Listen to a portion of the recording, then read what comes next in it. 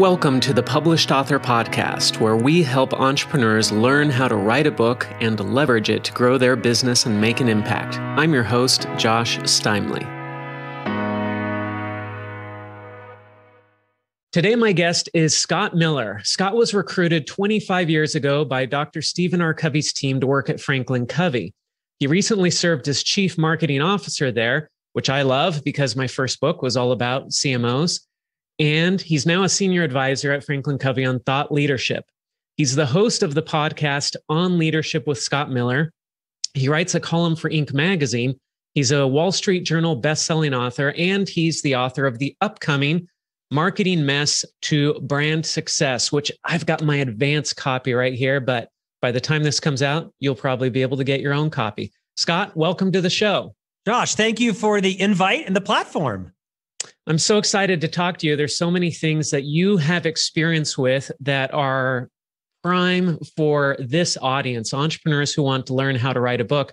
But give us a little bit more background about yourself. Tell us a little bit about where you come from and what your work history is outside of Franklin Covey and how you got to this point where you're writing all these books on leadership. Sure. Well, I'm 53. I live in Salt Lake City, Utah with my wife and our 3 sons.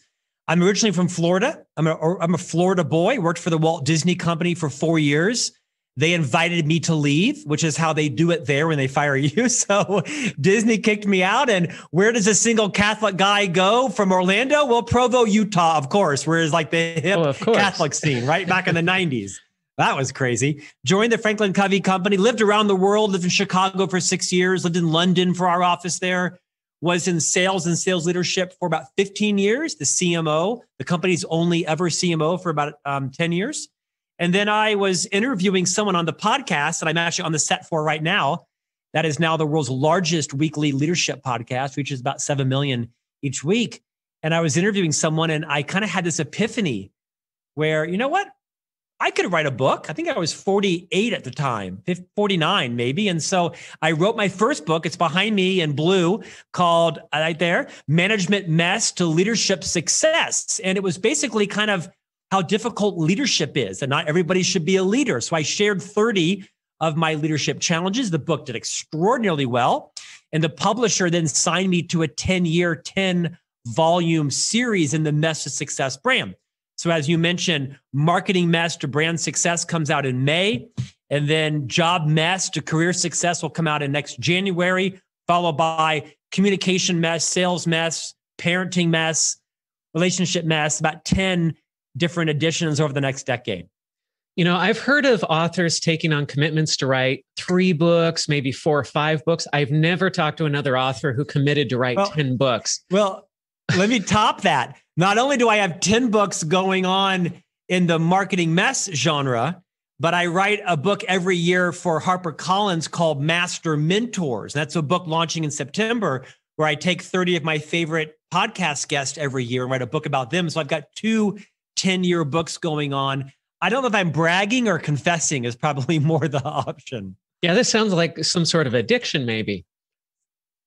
I'm speechless. I think you're right. Is this therapy? Has my wife signed me up for a therapy session under the guise of a podcast? It's all a trick. We're just here to help you out. This is an intervention. Thank you, doctor. But yes, so 10 books. How did you feel making that type of commitment? And what made you feel like, yeah, this is what I want to do. I want to write these 10 books plus all the others I'm working on. Well, I feel honored, first of all, and I feel humbled that people bought the first book, Management Mess to Leadership Success, and it struck a chord. So it's almost like, how can I not write it? How can I not share, 30 years of my own career messes in the hopes that people coming up behind me or alongside me can benefit from my extraordinary access to all of these authors and this amazing brand that I've worked with. So for me, I don't want to say it's a duty, but it's an honor to do it. It's a big task, right? I mean, my books are not Good to Great or War and Peace. My books are breezy, they're fast, they're funny, they're real. They're fairly easy for me to write. I mean, I interviewed Adam Grant this morning, right? The famous psychologist from the Wharton School. He wrote Think Again. My books are not Adam Grant's, right? But my books serve a purpose, and I feel humbled and honored to be able to write them and that readers and publishers believe in me. Fantastic. Now, did writing the books, let's see, when did you start? When did you write your first book? So I'm 53 now. My book launched not quite 2 years ago. So summer of 2019 was my first book. I've published 2 since then and have 3 more coming out this year. So 5 books in 3 years. And when did the transition from being the CMO at Franklin Covey to this advisor role over thought leadership, when did that transition happen? It happened about 2 years ago. I was reading Liz Wiseman's book, Multipliers. I think it's the best leadership book ever written. Had her on the program, and I realized, oh my gosh, I am an accidental diminisher. I am not a multiplier. And honestly, I stepped down. The CEO asked me to stay in the job 3 times. Like, you know what, Bob?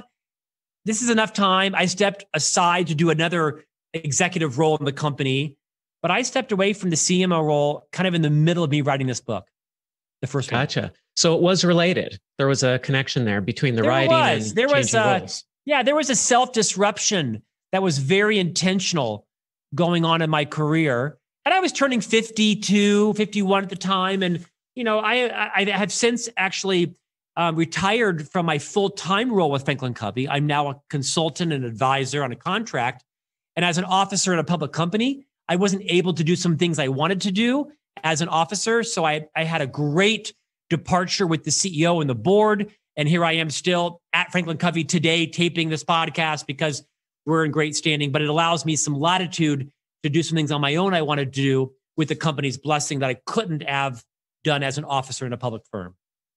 Now, Franklin Covey is well known for leadership. Of course, those of us who are a little bit older, I mean, the kids won't understand, but Franklin Covey got big because of paper planners. And I've got a couple of those still with all my notes and everything and ABC and all that stuff. And they're huge and they're heavy.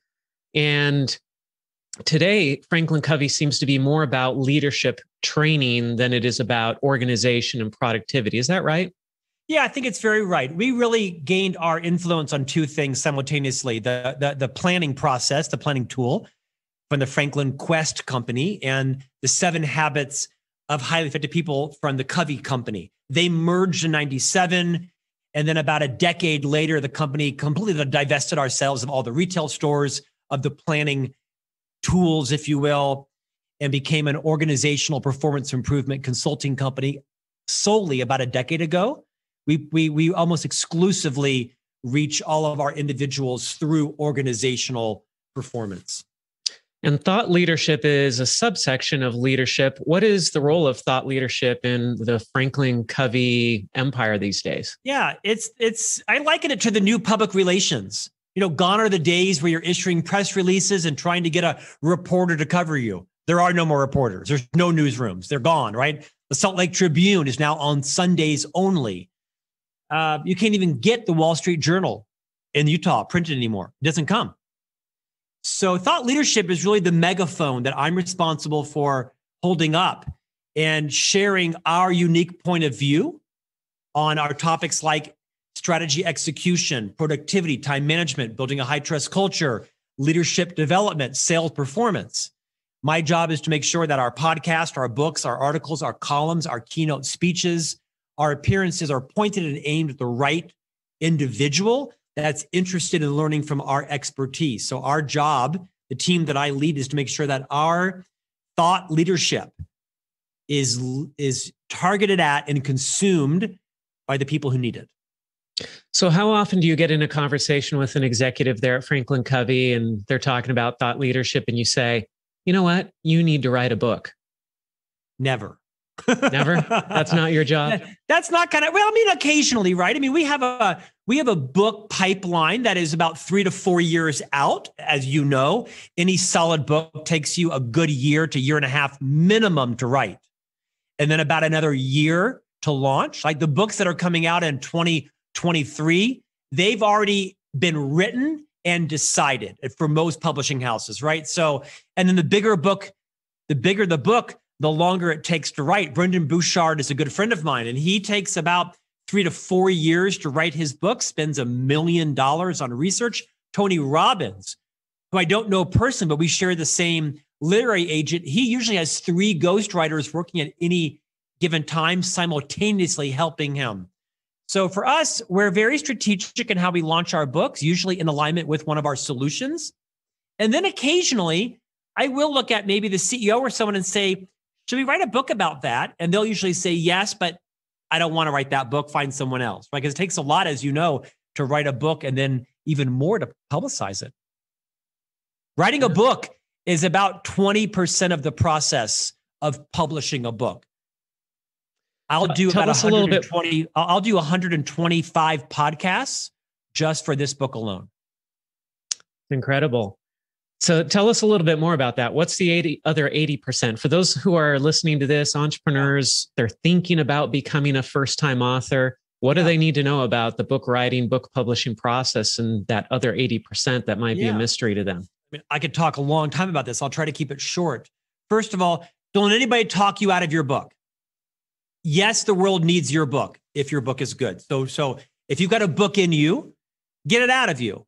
The first question I would ask, though, is why are you writing the book? Is it because you want to give a memoir to your children? It's because you want to go become a speaker. You want to build your brand. You want to go become a consultant, because no one's going to make money on books. It's like, the upper 1% is making money on books. So first is be very clear on your why. Sounds like a cliche, but it is the most important thing, right? And then decide what is your book writing process. For me, I use Post-it notes. So I sit in my office and put Post-it notes up on my wall and organize them in colors and themes. And I start to write books every morning from 4 a.m. to 5:30. Every day, 4 a.m. to 5:30, nonstop till it's done. That's my writing process. I think not everybody needs a literary agent. If you know someone in the business, but if you don't find one, by the way, every publisher is always looking for new books. So don't feel like you should be embarrassed or walk on eggshells. Every publishing house is always looking for new authors and new books. In the fiction world, your book should be done. In the nonfiction world, it's enough to kind of have an idea and an outline. It's a very different world. But I think the key to all successful book launches are two things. One, write a good book. And then two, you got to build your social media. Most publishers won't even speak to you if you don't have 50,000 Instagram followers and 100,000 YouTube subscribers, and you've maxed your LinkedIn and maxed your Instagram and your Facebook. You've got to build a social media. And too many authors say, yeah, I don't want to play that game. Then you're not going to sell a book. That's like you're saying, not in the game. You're not in the game. I don't believe in billboards or radio or TV. You've got to get over your stigma around social media. There is no book promotion without social media. So have a martini, throw a dinner plate in the garage, whatever you got to do, get over your social media phobia, and it'll take you 2 years minimally to build your social media. And then I think your whole idea is, what are you going to do to launch the book? Because don't mistake your publisher for anything more than they are. Your publisher increasingly rarely pays you in advance. They edit your book, they print your book, and they distribute your book, meaning they get it from the printing company to Amazon's warehouse, to Barnes & Noble's distribution system through probably Ingram. But don't mistake printing and distributing your book for marketing your book. Your publisher does not market your book. Now, they might do this here and there, some SEO search, or get it on Walmart.com to compete against Amazon if you're lucky for a pricing war. You might get that if you have a genius publisher.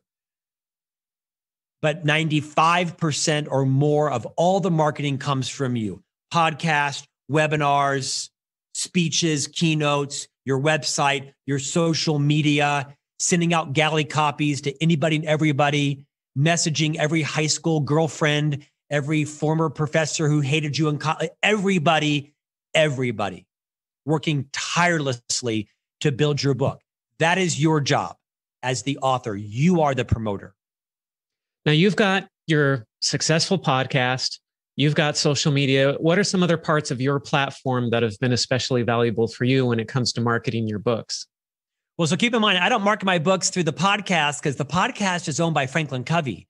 And some of my books are theirs and some are my own, right? So for example, Marketing Mess to Brand Success, I own this book.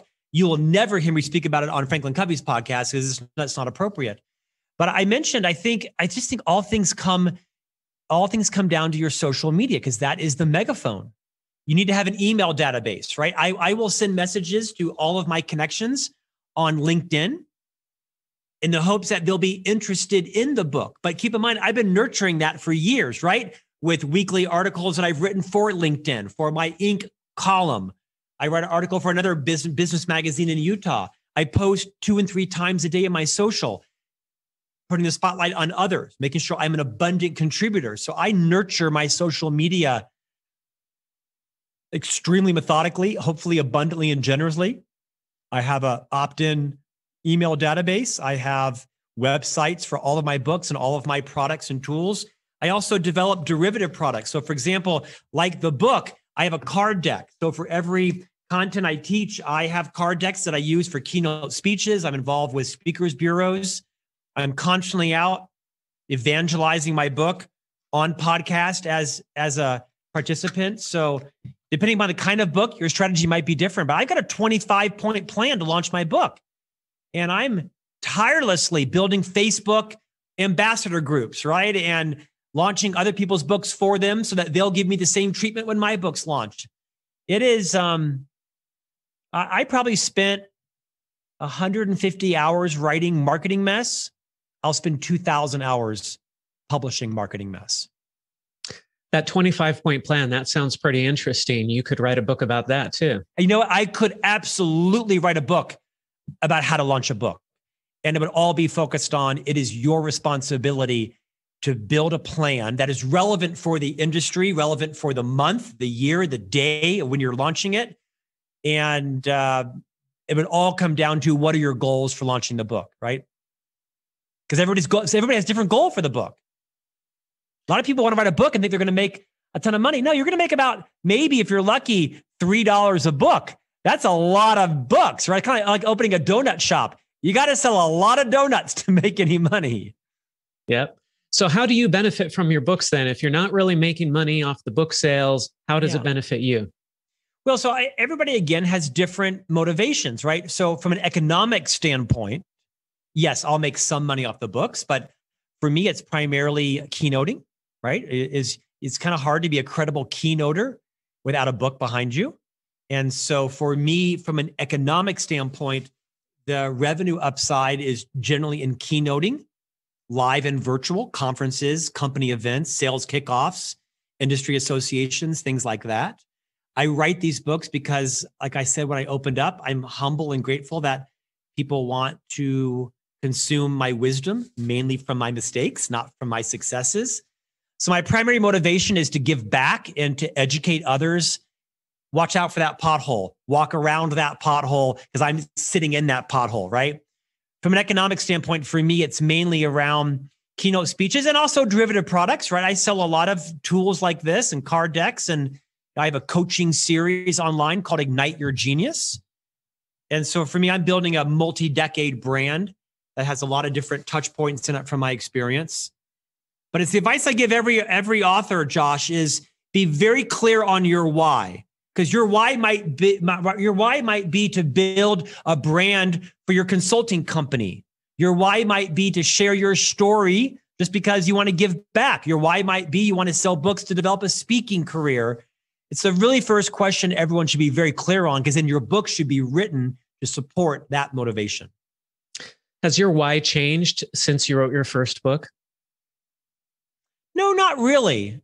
I'm in knock on wood, in great demand for speaking, because not all authors have a stage presence, right? For what I lack perhaps in intellectual gravitas in my books, I make up for real life application that I can bring alive in a way that connects to an audience on a stage or virtual.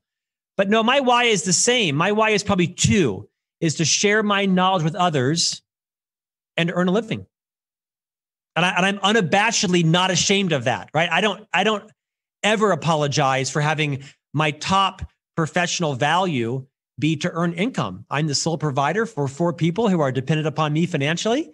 And I take that responsibility very seriously. And I hope that the way I earn money is being seen as credible and ethical and value add to others. People are willing to pay money for your knowledge, and I'm happy to tap into that. Now, you have a lot of books on the shelf behind you for those who are listening.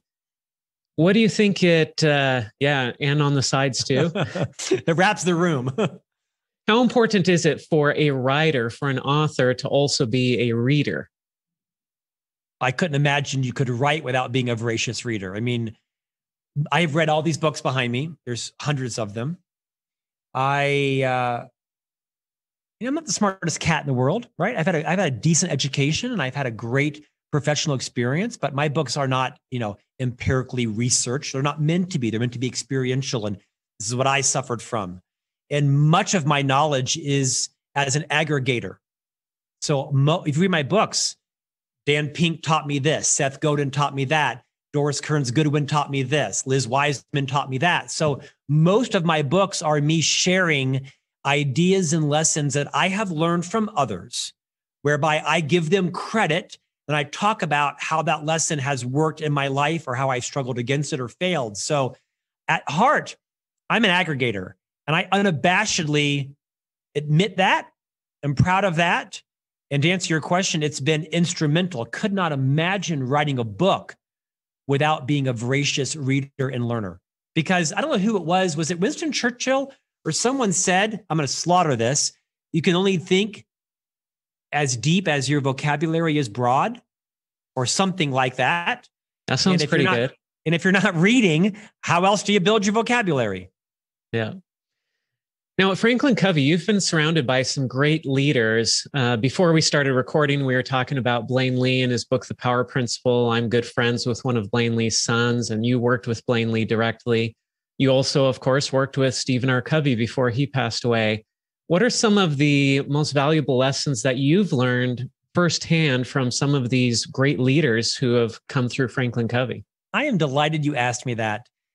Dr. Blaine Lee was one of the founders of the Covey Leadership Center. He wrote the book behind me in blue called The Power Principle, next to the book that I co-authored, Everyone Deserves a Great Manager.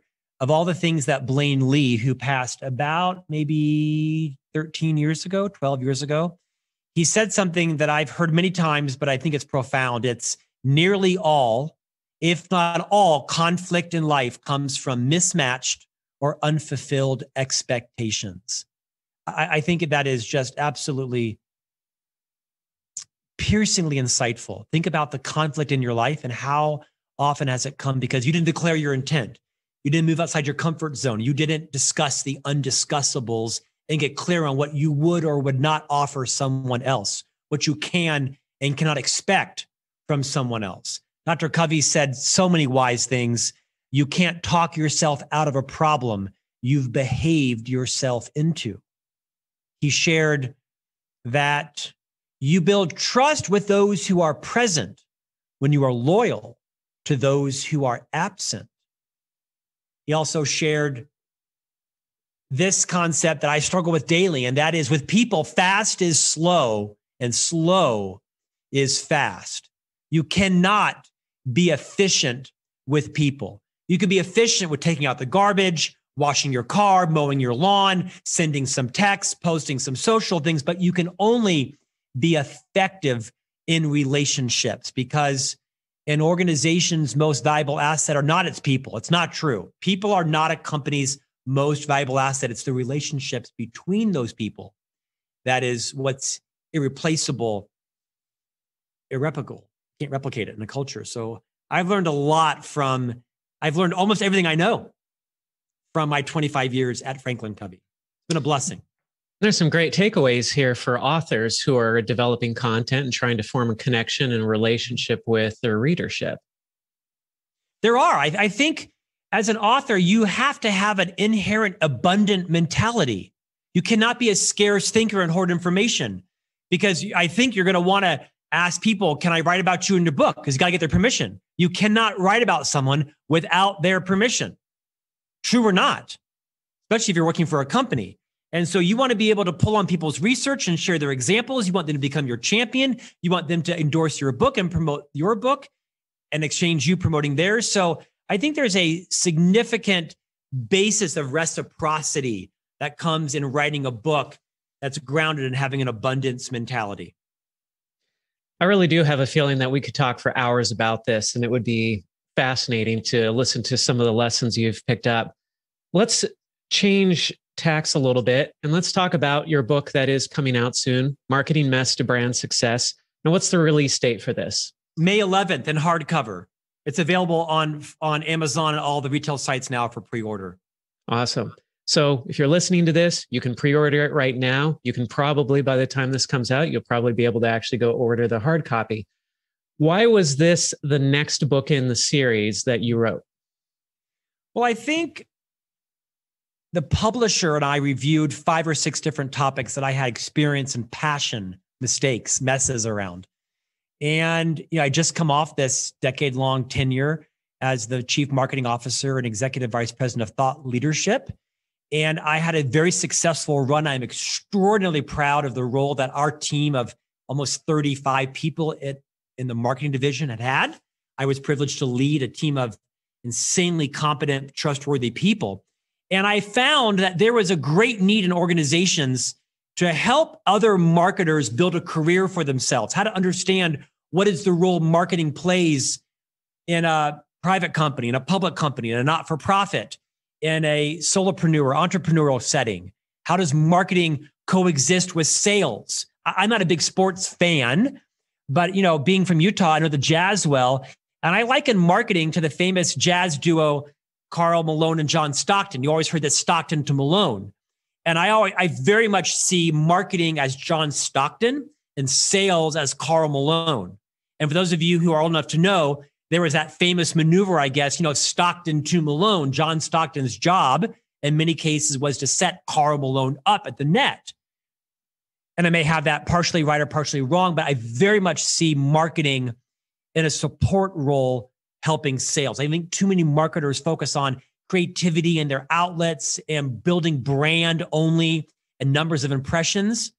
Last time I checked, Josh, you cannot staple brand to the back of a deposit slip for the bank. Brand is enormously important, but marketers have got to be attached to revenue and cash in the bank, the lifeblood of every company. So I wanted to take my sales experience and my executive office experience as a C-level officer and help marketers become really relevant. And by learning some of the lessons that I've, either succeeded or failed in. So for me, naturally coming off the CMO role, Marketing Mess was next. Are there any of these principles or lessons from the book that you would say are particularly relevant for authors, for entrepreneurs writing a book and trying to get that out? Yeah. Number 7, and this is the card deck I mentioned. If you actually pre-order the book and go to marketingmessbook.com, I'll email you a digital copy of the deck. You also can buy them there in print. But challenge 7 is bruise hard and heal fast. And I think that's so important. You need, as an author, not just to surround yourself with people who love you and adore you and validate you. You need a circle of critics. You need people who are challenging you that say, that chapter sucks, or that's a good idea, but you didn't take it where I thought you should take it. Don't just write your book in a vacuum of people that adore you and love you. That's not helpful. You need to build a circle of challengers, people who disagree with you, who perhaps don't like you or don't like your writing style, and then take their point of view or leave their point of view. But it's important to hear it. So I think bruise hard and heal fast. And here's challenge 13. This one is called More is Not Better. Better is better. More is not better. Better is better. Do not, as an author, fall into the trap where your publisher is giving you you got to have 55,000 words. BS. Let me tell you something. No one wants to read 55,000 words. It's why, Josh, the last half of every book sucks, because most authors only have about 35,000 words in them. So they phone the second half in with filler. It's why most of us only finish the first half of books. Write the book and then stop. And if your book is 34,000 words, then so be it. You're seeing books be shorter and shorter. Now, there are some thresholds on how many words you need to also tape an audiobook. I think it's 35,000 words. And you should know that because audiobooks are on a steep rise right now. Book, print, and digital are about flat. They're very strong. Book sales in general are very robust across the world. Audio is on a hockey stick right now. But More is not better. Better is better. You write the book that you think your readers need and don't write a single word more. And you find the right publisher who believes in that book at that size. So good. So Scott, you were saying that you wake up every morning, you write for an hour and a half. Are there times when you just don't want to do that? Are there times when you sit down to write and you get stuck, you get writer's block? How do you push through that? Yes, because I'm human. Here's a great example.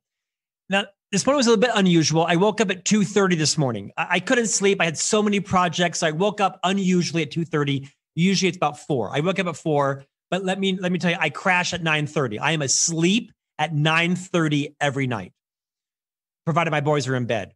This morning I wake up at 2:30 and I'm writing a book for HarperCollins that is a soft cover book.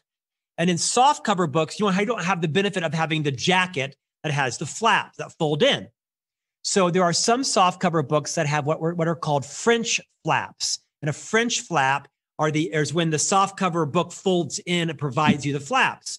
Well, I have a book for HarperCollins, and today it was due to the publisher all of the text for both inside of the French flaps. So I spent from 2:30 to 4 writing all the content for the French flaps. I send it off. I'm so proud of myself. It's 4 o'clock. I'm going to get my day started. I get a call from the editor about 8 this morning. I'm on my way to the studio to take the podcast. And he calls and I'm super busy. I'm like, I can't talk. He's like, I got a problem. What's that? Thank you for the content for the French flaps this morning, but you wrote it for an entirely different book. Can I tell you, I spent an hour and a half this morning writing content for a different book I'm writing for this book. And for an hour and a half, I didn't realize that. So you've got so many book projects going on. You're writing content. That's the point, right? Your books. More is not better. Better is better, Miller. Take your own medicine. So I think it's important that you write when you should write. Dan Pink in his book, When, popularized the concept of knowing your circadian cycle, right? Your peak, your trough, and your recovery. And my peak is usually about 4 a.m. to 10 a.m. That's when my energy is highest. I tend to trough from 10 to 2 and recover from about 2 to 6 or so. So my advice to your listeners and viewers is, what is your peak? What is your trough? And what is your recovery? And write in accordance with that. Some people write best in the evening. Some write best on the weekends away from their family in a cabin somewhere. Everyone's got a different process. Find your own. So talking about writer's block again, have you gotten stuck ever for an extended period of time? And how did you break through it? I did. I had it until recently. I owed a book to a publisher and I literally had to put it away for about 6 weeks. I'm Catholic. It haunted me. The guilt. I was missing the deadlines. I had to call and grovel and beg, and they had to push the deadline. Because, publishers, like I said, have these books planned years out, and it involves shelf space and distribution. And post-COVID, printing books is a problem now. A lot of the printers went belly up. So actually, it's not hard to get your book distributed. It's hard to get a book physically printed right now. Don't let anybody tell you print books aren't popular. Print books are wildly popular. They're just less important to Amazon than the 80,000 cappuccino machines they'll sell today. So Amazon's way backed up on their print books. But yeah, I just came clean. I called up my author and said, I'm not feeling it. I need a break from this. And they were very generous to me. This is not a new thing to them. Writer's block is a real thing. And for everyone, it's different, right? For some, you may have to completely check out. For some, you may have to, go on a vacation. For some, you may have to read some books and get rejuvenated. But it's very real. It will happen. And just move through it. Might take you longer than you like, but writer's block should be more like writer's, what's the word? Not block, like writer's mud, right? You're going to move through it. It's going to be dirty, but it's not going to stop you. It might just stall you and then refocus you. For you, was it a burnout type of thing? I'm just tired. I just don't want to do it. Or was it a hang up where you were like, I'm writing this and something's wrong and I've got to figure it out before I can proceed? Yeah. Insightful of you. Total burnout. I'd written half the book and I was writing 2 books simultaneously, not to mention, a vast list of other life obligations.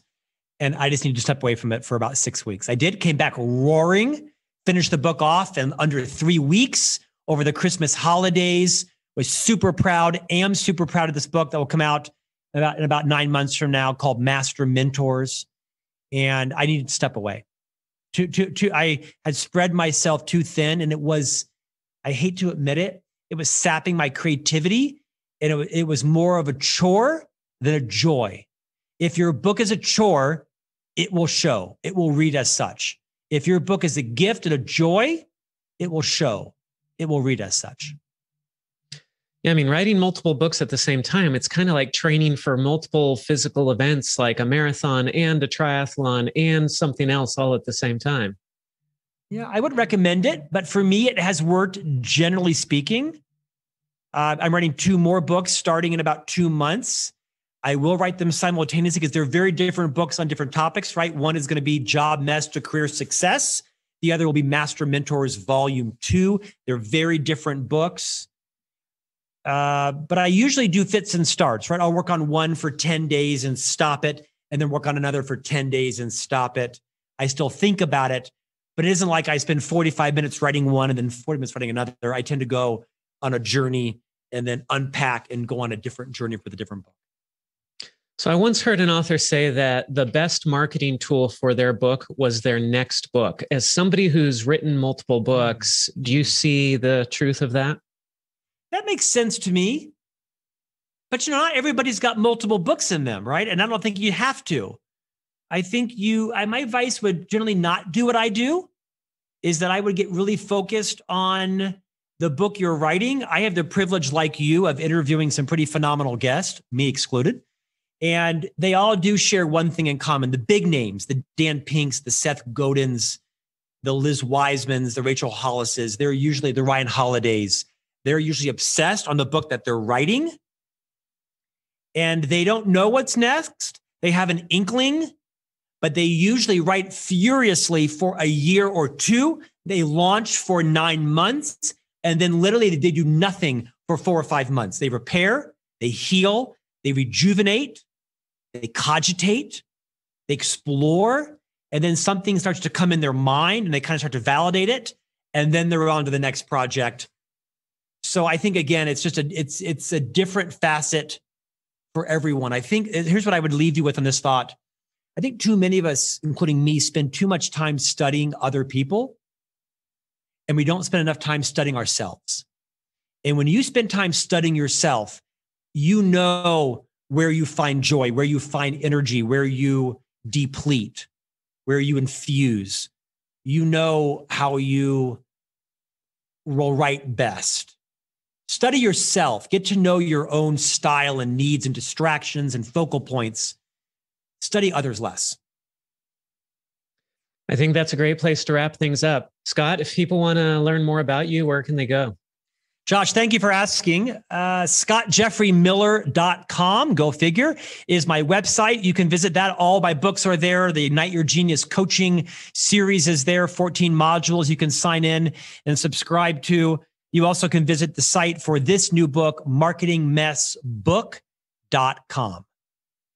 Great. Thanks so much for being with us here today, Scott, and sharing all this wisdom. It's been fantastic. Josh, thank you for the spotlight, man. Nice meeting you. If you enjoyed this episode, don't forget to subscribe. And if you want to spread the word, please give us a 5-star rating review and tell your friends to subscribe too. We're available on Apple Podcasts, Spotify, and everywhere else you listen to podcasts. And if you're an entrepreneur interested in writing and publishing a nonfiction book to grow your business and make an impact, visit publishedauthor.com for show notes for this podcast and other free resources.